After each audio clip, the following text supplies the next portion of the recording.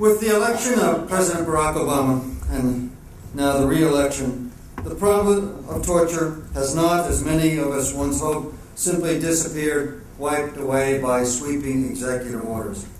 Instead, it is now well into a particularly sordid second phase called impunity. Simply put, impunity is the political process of legalizing an illegal act, in this case, torture.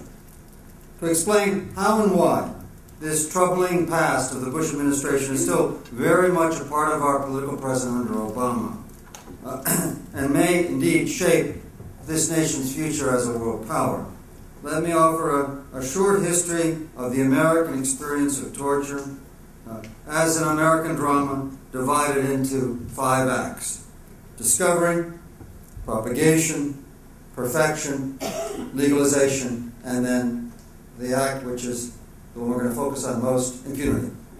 Act 1, discovery. On April 28, 2004, Americans were stunned when CBS television broadcast those now notorious photographs from Iraq's Abu Ghraib prison showing hooded Iraqis stripped naked while U.S. soldiers stood by smiling.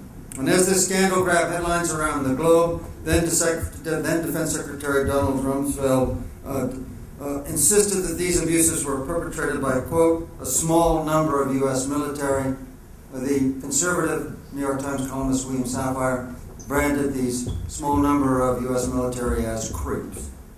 But these photos were not snapshots of simple brutality or a breakdown in military discipline. Take, for example, that iconic photo of a hooded Iraqi with electrical wires hanging from his extended arms. This shows not the sadism of those few creeps, but instead the 2 key trademarks of CIA psychological torture. Now, when you look at it, it's banal. We've seen it so many times. What are we looking at? Some guy standing in a box with his arms out, he's got some wires. He's been told that if he drops his hands, he'll be electrocuted. So he's got to hold his arms out, and he's got a bag on his head. So he's got a 5-cent bag on his head, and he's got his arms outstretched. Okay? That action, what you're seeing there, is the result of tens of millions of dollars of research into the most sophisticated techniques of psychological torture. The bag is for sensory deprivation, removal of sight. The arms are outstretched, that's self-inflicted pain, or what we call stress positions. In short, this photo is a snapshot of a distinctively American form of torture, psychological torture. Now, viewed historically, the Abu Ghraib prison scandal of 2004 and thereafter is the product of a deeply contradictory U.S. policy toward torture, evident since the start of the Cold War back in the 1950s. Now, back then, publicly, Washington opposed torture and advocated quite forcefully a universal standard for human rights, manifested in the UN Universal Declaration of Human Rights of 1948 and the Geneva Conventions of 1949. As a footnote, when we ratified the Geneva Conventions, we put in a reservation saying we reserve the right to execute people for violation of the Geneva Conventions. Okay? We went further than the rest of the world. Simultaneously and secretly, however, the CIA began developing ingenious new torture techniques in contravention of these same diplomatic conventions.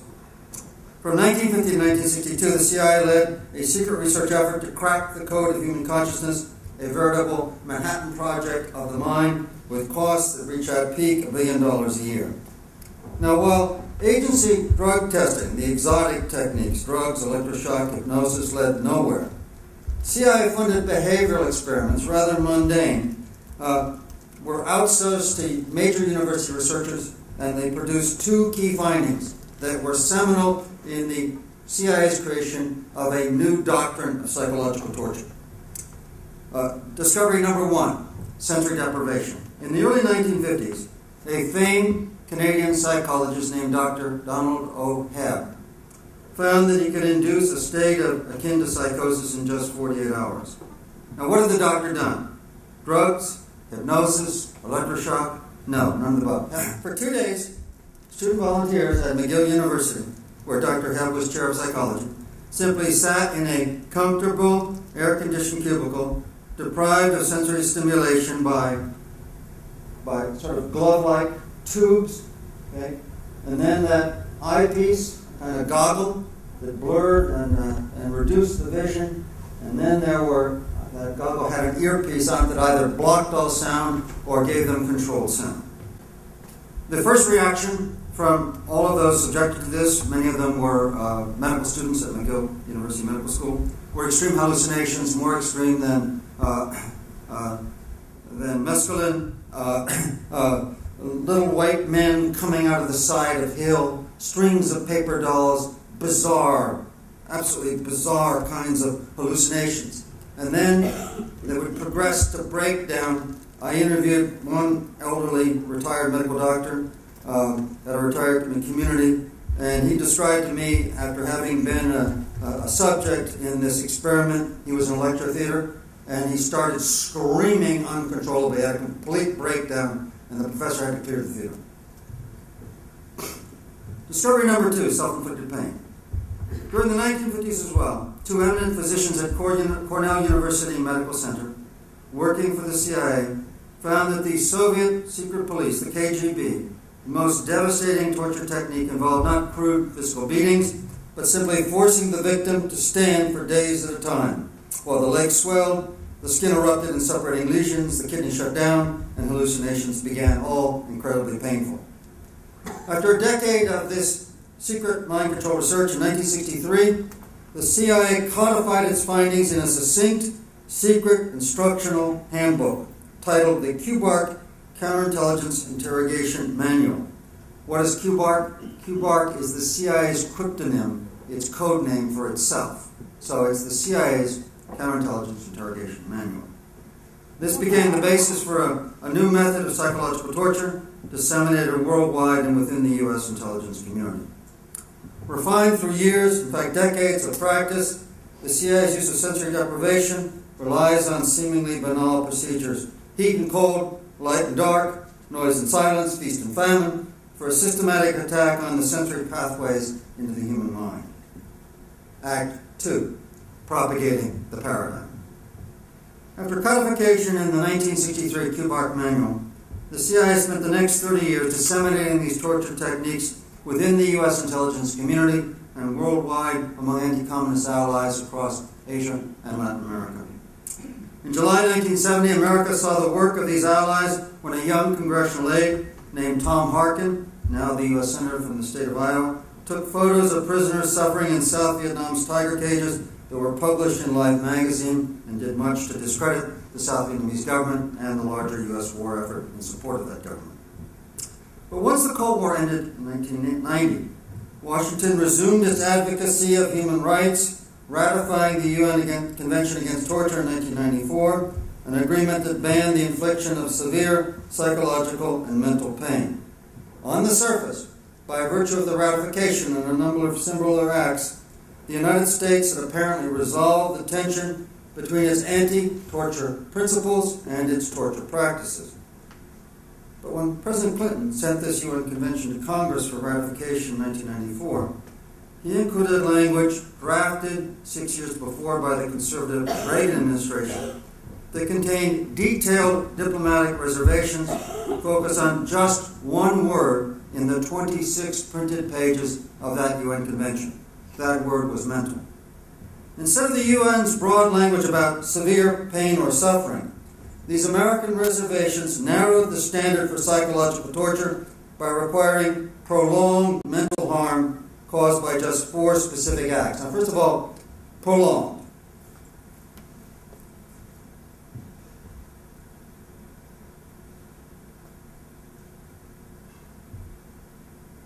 That's 5 seconds. Now, how long was that?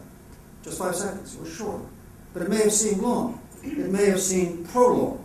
Who's to say? There is no standard for what constitutes prolonged. And harm. What constitutes harm? An experience that makes you disoriented for an hour, that makes you suffer for a month, that makes you suffer for a lifetime, that does permanent, lasting, irreparable damage. What is harm? There is no standard definition of what constitutes harm.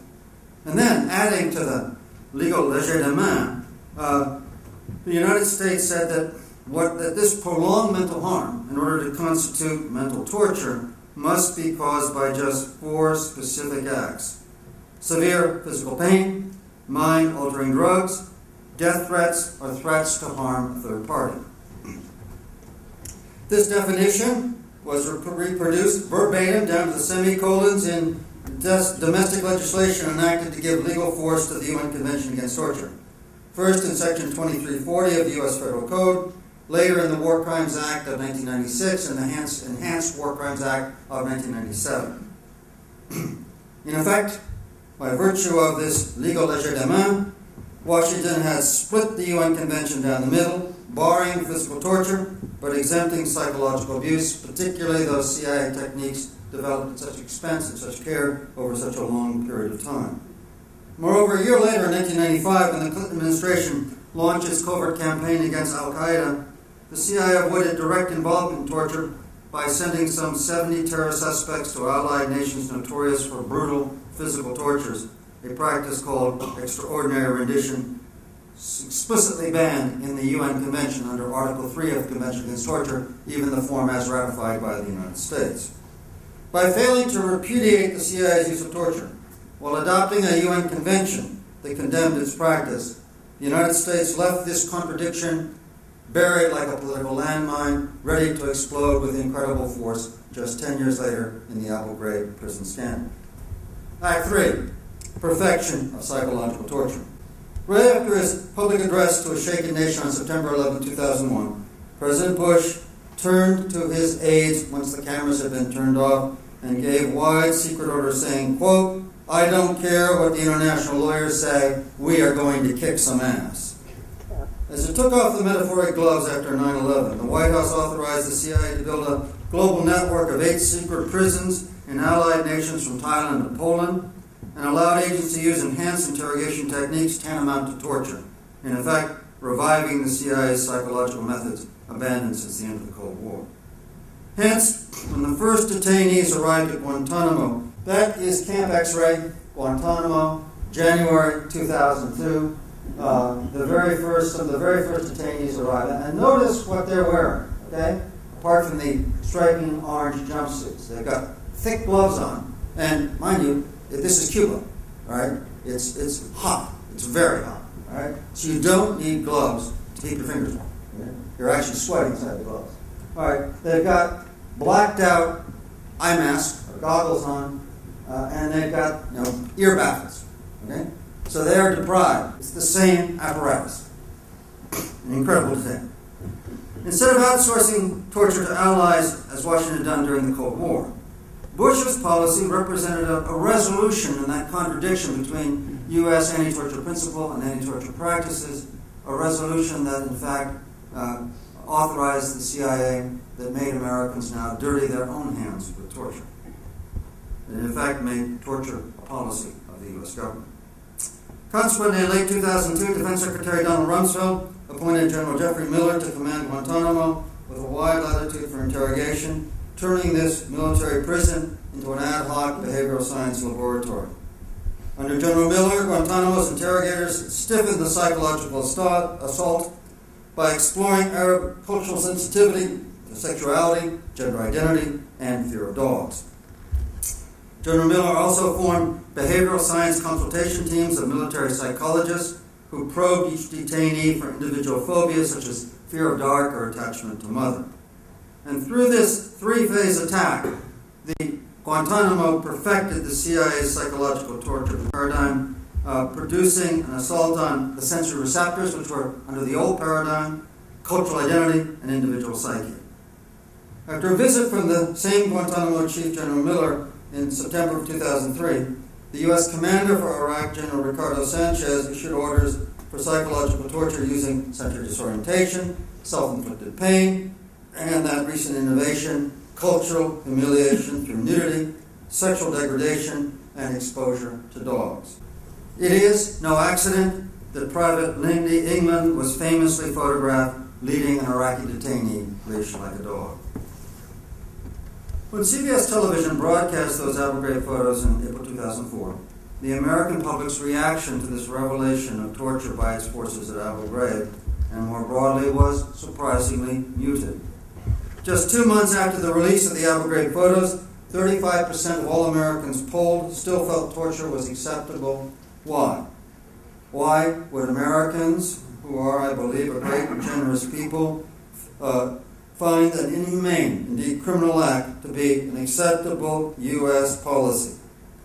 The answer, I think, lies in the realm of mass media, in TV, film, press, and even video games.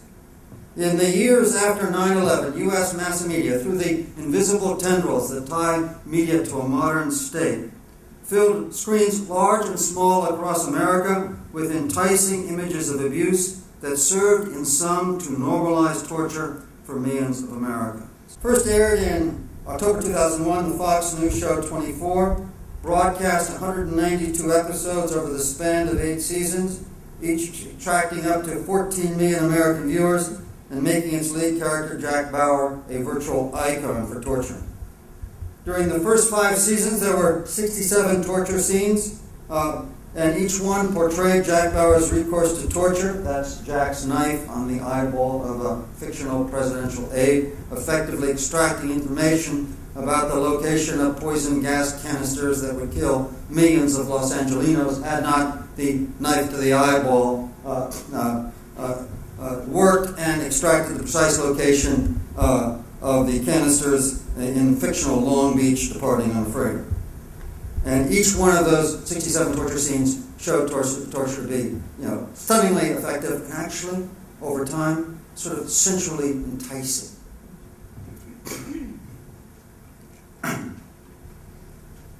The temper of these times also made torture a significant theme in a surprising number of big box office feature films.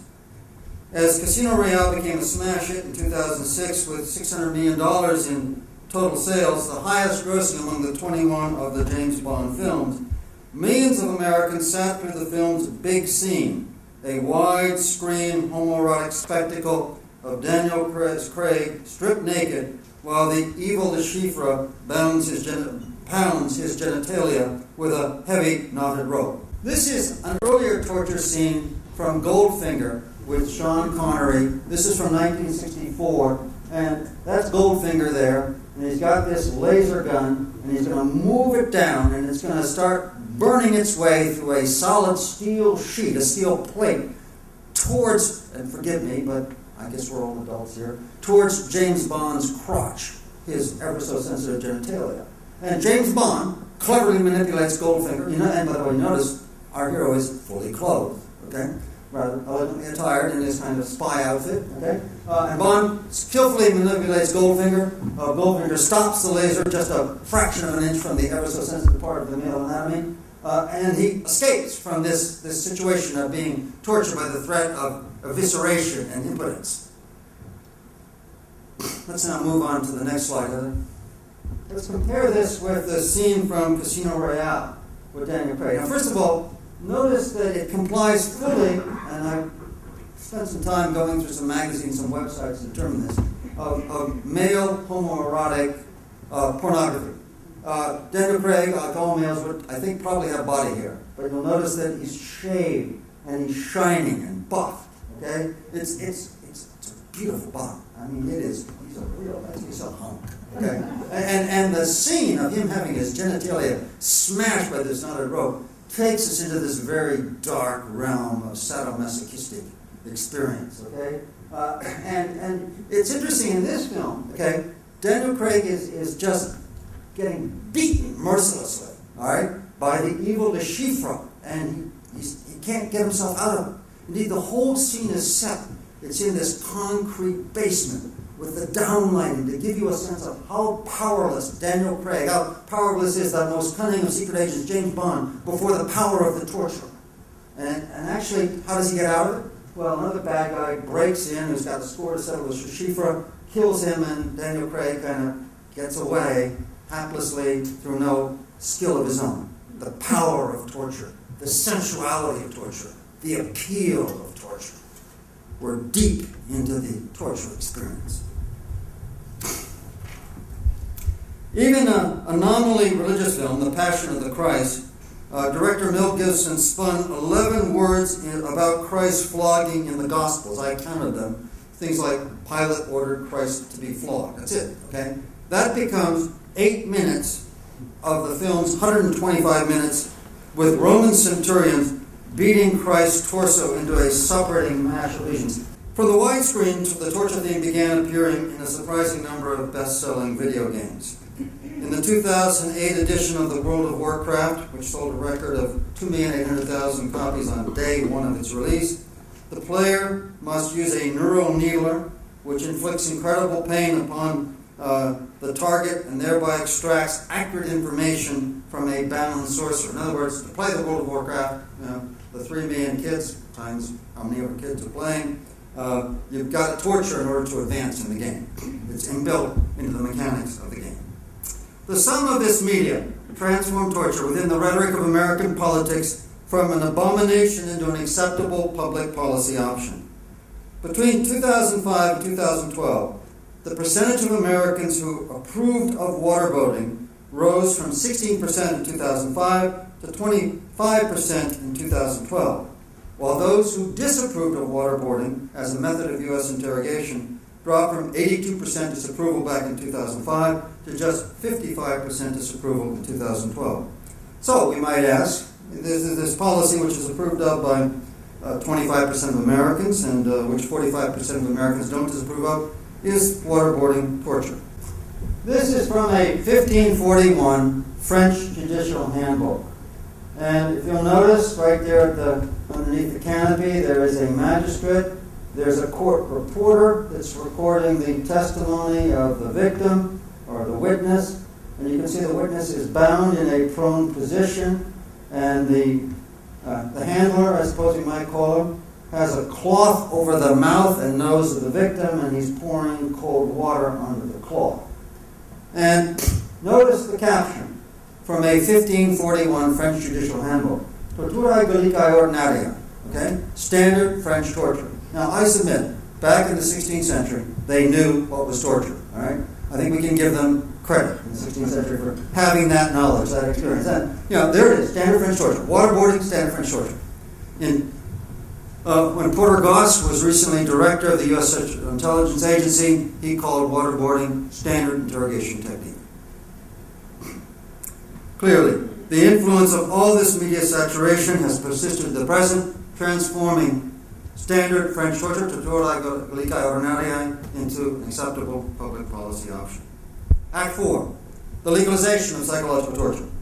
After the Supreme Court's Hamdan decision of June 2006 challenged President Bush's interrogations policy, Vice President Cheney led Republican partisans in drafting legislation that sailed through Congress without amendment or alteration to become the Military Commissions Law 2006, the law of this land.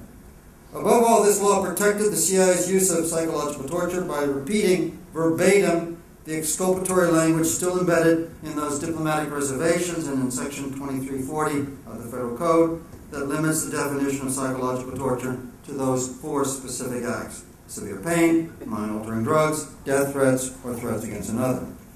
Everything else, including the psychological torture techniques the CIA had refined over the past 40 years, was not torture.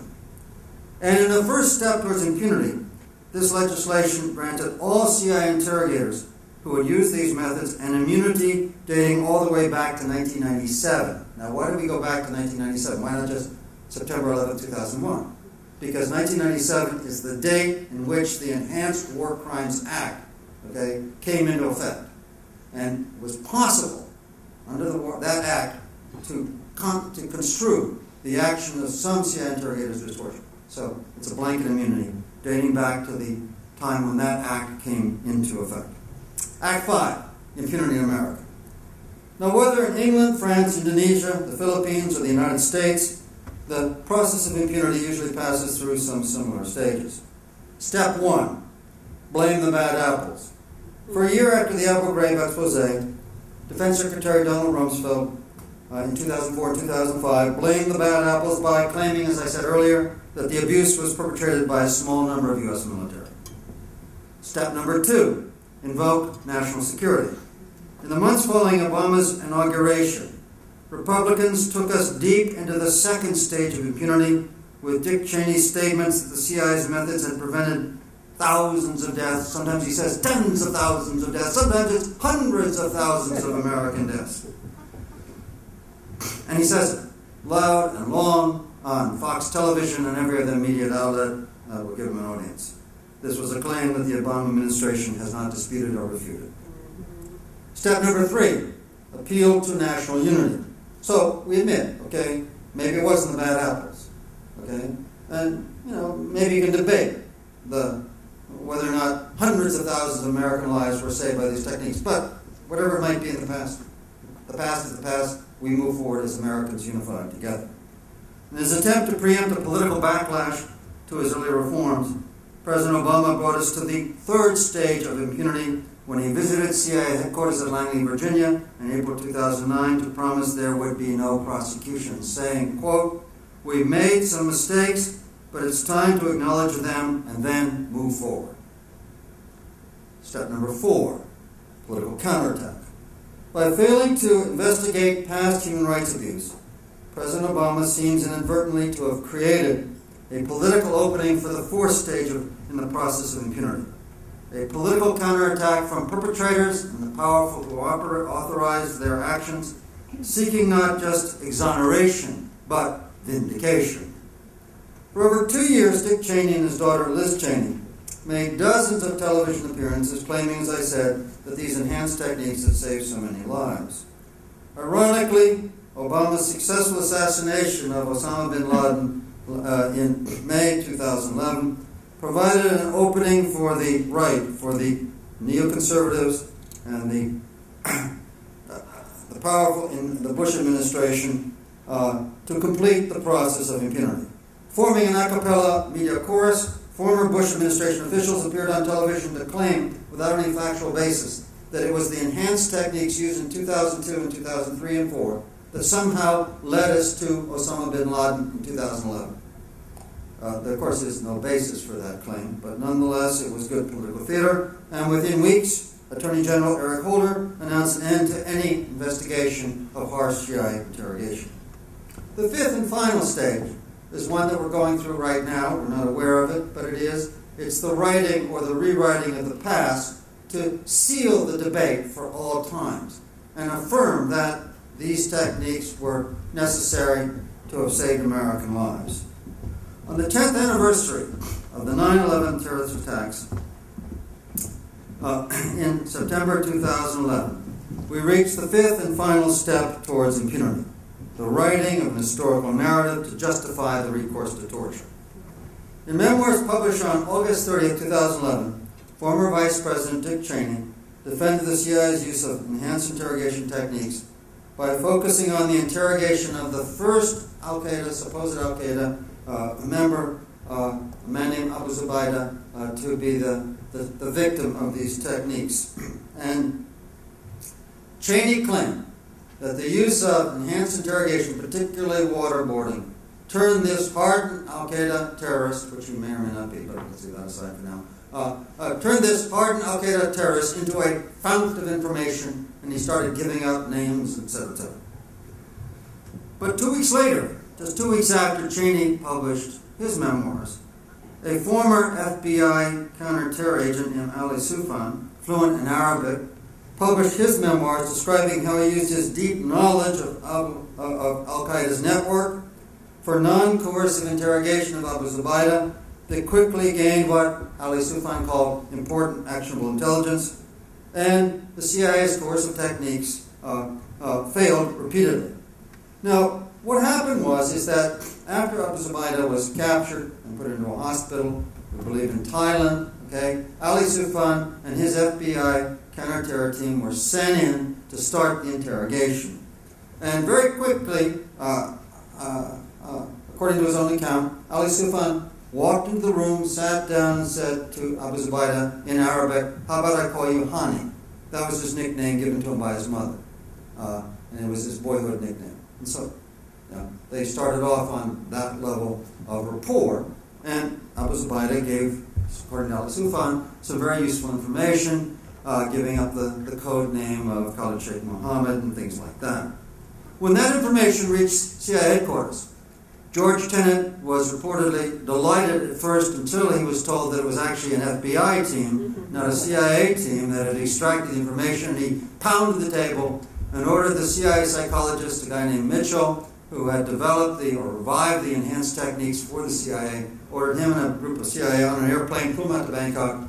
And so what happened then is the CIA team moved in and they started ramping up the level of coercive interrogation, starting with noise barrage, food deprivation, cold, and that sort of thing. Okay, and Abu Zubaydah climbed up, gave no information. So they brought in Ali Soufan, and Ali Soufan said he re-engaged, speaking to him in Arabic, turned off the noise, let him sleep, gave him some food, established rapport, got more information.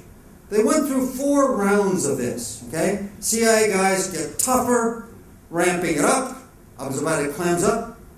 The FBI comes back in, establishes rapport, speaks to him in Arabic, turns off the tough techniques. This constitutes as close as we can come to a scientific experiment, establishing clearly, definitively, that in a test between CIA coercive techniques, ramping up all the way to waterboarding doesn't work. Okay, counterproductive. Get no information. And FBI techniques within the law, establishing empathy, conducting an interrogation in a person's language, building rapport, does work.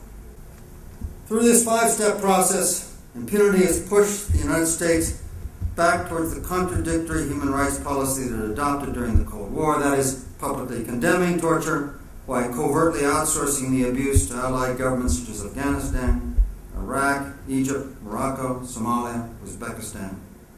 But in an age of globalization and universal jurisdiction, even perfect impunity within one nation's borders has become imperfect, producing a succession of investigations that are eroding the CIA's sub-rosa alliances with European security services and which may, over time, force the United States into compliance with the UN Convention. Setting aside long-standing ties to the United States, British commissions, Italian courts, the German press, Spanish magistrates, and the European Parliament have been aggressive in their investigation of excesses under the War on Terror. In May of 2009, a court in Milan, Italy, convicted 22 American CIA agents and a U.S. Air Force colonel for the 2003 kidnapping and rendition of an Egyptian exile named Abu Omar, sending him to Cairo for brutal physical torture.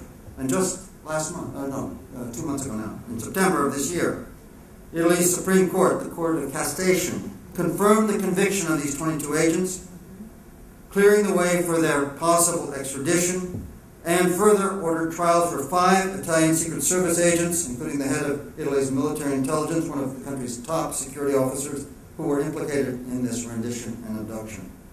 One by one, European investigations have uncovered the location of the CIA's secret prisons in Lithuania, Romania, and most recently Poland, resulting in the indictment of Poland's former top security chief for human rights violations, an exemplary prosecution that will no doubt discourage further cooperation with U.S. renditions. And in February of last year, former President George W. Bush canceled a trip to Switzerland after hearing that human rights groups were planning to present evidence of his orders for torture, much of it drawn from his own memoirs. Looking back into the more recent past for parallels, declining imperial powers, Britain, France, and now America, resort to brutal torture that only serves to accelerate the very decline they are desperately trying to avoid or prevent. Let's look first at the case of the torture in Britain's end of empire. In the violent eclipse of the British Empire after World War II, torture techniques developed in conjunction with the CIA, said one British official inquiry, played an important role in counterinsurgency operations in the British Cameroons in 1960-61, Brunei in 1963, British Guyana in 1964, Aden in 1964-67, and Borneo, Malaysia in 1965-66. In Kenya, during the Mau Mau revolt of the mid-1950s, British concentration camp interrogators became expert torturers using electric shocks, burnings, near drownings or waterboardings, mutilations and sexual abuse, which leaked to the press and stiffened opposition, global as well as local, to the colonial order, accelerating the decline of British rule over Kenya. After allegations of cruelty and torture at the British Army Interrogation Center at Aden amidst an Arab terror campaign in 1966, an official British inquiry suggested strict external supervision of all future British military interrogators. But after 300 bombs erupted across Northern Ireland in early 1971, The British police tortured IRA captives with the notorious 5 techniques involving sensory deprivation and stress positions, which they, by the way, developed in conjunction with the CIA, sparking a bitter debate in Parliament and an expose by the Times of London. The British Home Secretary at first defended the tough tactics, saying, quote, "Intelligence is of enormous importance in defeating gunmen." But after 2 royal commissions of inquiry, Prime Minister Edward Heath stood before Parliament in March of 1972 and said, quote, "The government have decided that the techniques which the committee examined will not be used in future as an aid to interrogation." Nonetheless, the Irish Republic complained formally to the European Human Rights Commission, which in 1976 completed an 8,000-page report finding, quote, "The combined use of the 5 techniques shows a clear resemblance to those methods of systematic torture which have been known for over the ages," end quote. In 1977, Britain's Attorney General was forced to appear chastened before the European Court of Human Rights to give an unqualified undertaking that the 5 techniques will not, in any circumstances, be reintroduced as an aid to interrogation. Let's look at the other major case of torture's role in the end of empire, that of France in Algeria. In a vain attempt to crush the Algerian anti-colonial revolution with brutal repression, France launched a massive pacification that from 1954 to 1962 resulted in the forcible relocation of 2 million Algerians, the deaths of 300,000 more, and brutal tortures, particularly waterboarding, of several 100,000 suspected rebels.